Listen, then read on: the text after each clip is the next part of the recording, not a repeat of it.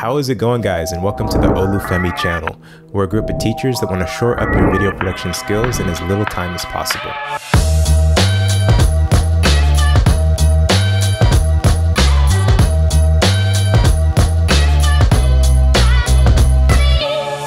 G'day channel gang, welcome back. My name is Nick. Today we are going to dive straight into the lesson, but just a reminder, we have an After Effects project file included with this lesson. You can get it in the description below.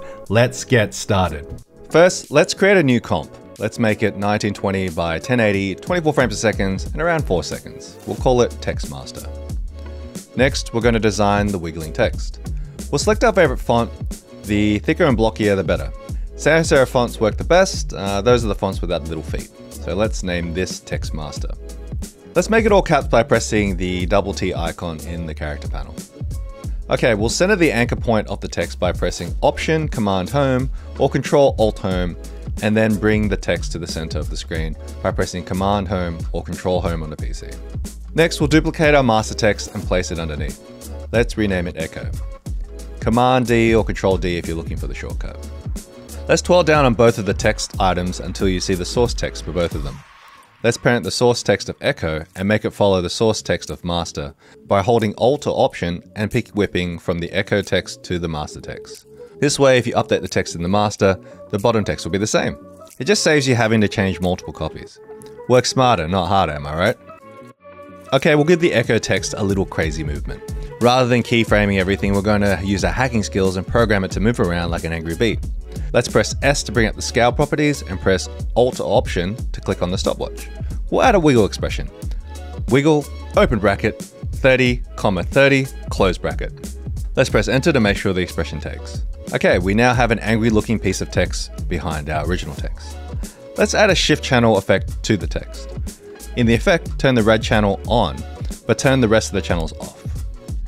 Next, we're going to press T to bring up the opacity of the Echo text and change it to 20%. Now let's duplicate the Echo text 2 more times, and we'll change the channels on the duplicate channels to green and blue respectively. Ugh, who says respectively? Such a math term. By the way, have you heard about the hen that could count her own eggs? She was a mathematican. Alright, let's parent all the elements to a null and add a slow scale on it. We'll keyframe the first frame and the last frame. And just to make things a little bit more dynamic, I'm going to add a few random position keyframes at the beginning, just in the vertical position. So like the film gate didn't quite line up. Also, don't forget to turn on the motion blur as well. Sick. And finally, we'll add an extra null to the top of the comp and parent our null to it. Don't worry, this will make sense in just a second. And I almost forgot, we need to put in a crazy aggressive wiggle on the main null. Radical. Now let's turn this into a master template so we can use this effect multiple times by just changing a few master properties.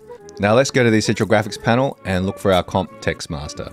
If you're having trouble finding your Essential Graphics panel, just go to Workspace and click on Essential Graphics. Let's go down to our master text element and twirl down until we find our source text. Let's drag it into the Essential Graphics panel. Let's also drag the scale property for the top null. And that's it, you've created a master template. Now for the fun part. We're going to head over to Envato Elements to grab a few stock elements. I was looking for some grungy moving elements, scribble elements, and some stock film grain. Found some really good ones here. I also found these really sick film burns that'll work nicely between the cuts. Now I could easily be burning through $40 to $80 a month on stock footage here alone. And for only $9 for your first month for unlimited stock, this is definitely a no-brainer of an investment. Plus, you don't just get access to stock videos, but to royalty-free music, After Effects templates, photos, vector art, and heaps more. Plus, what's great is if you're not happy with the stock you just downloaded, just go back and have a look for something else. Check the link in the description if this is something you're interested in. Alright, so I throw in a few of these scribbles and grungy elements and lay them on top of each other over a black background. Make sure you space it out so the elements aren't running the whole time. I kind of keep them popping in and out of the scene, maybe a few frames here and there just to kind of keep it interesting. I also add this 8mm film grain over the top of everything and set the transfer mode to screen. You could use overlay as a transfer mode, but I found that the 8mm one just works.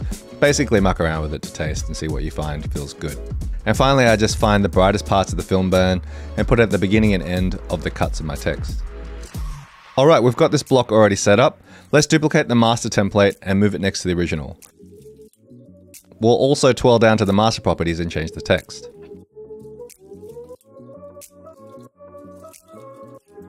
I'm going to repeat this process a few more times, add a bit more stock underneath, add a few more film burns on top.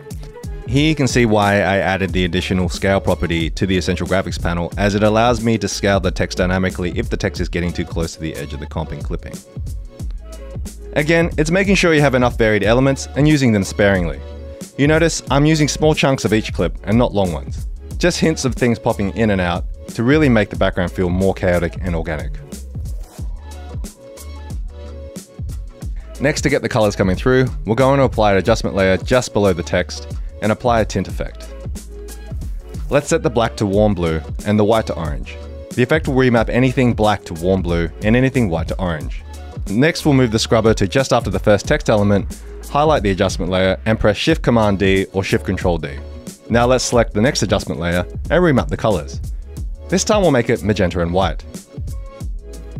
Let's do this one more time with the final text and make it black and red. And then we'll add some kick-ass music and bam, you get these wicked music video titles.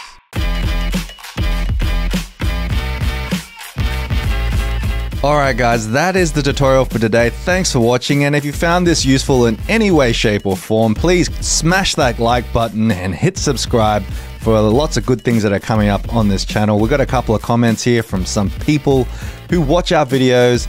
Christopher Smith has got a great one here. If you're on a Mac, use Option. Obviously on PC, use Alt. Pretty simple, pretty basic.